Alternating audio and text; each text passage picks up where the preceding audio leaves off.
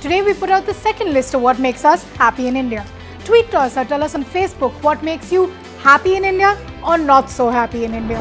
The Quint is an exclusive possession of a letter written by R.K. Pachauri, sexual harassment survivor, to the Prime Minister of India. She states that Pachauri's sacking was just a sham and he continues to remain the top boss at TERI.